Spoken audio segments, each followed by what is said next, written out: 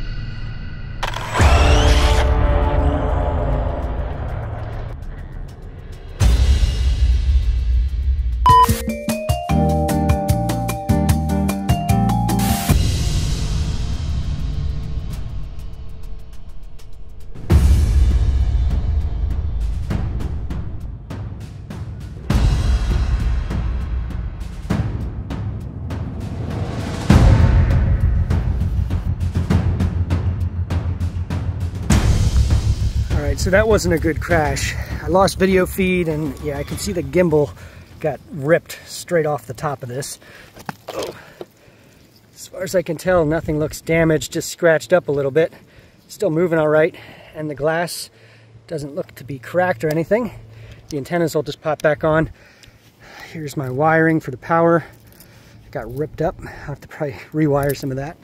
And the battery got thrown up here. That's fine. All right, so yeah, putting it on top of the car is easier and takes less time to do, but it's obviously going to be vulnerable to damage. So for my next iteration of this, I'm going to be looking to find a way to get the camera to go inside of the car so that way it can get some protection if I ever crash or roll like this. Yeah, I'm glad it's not broken.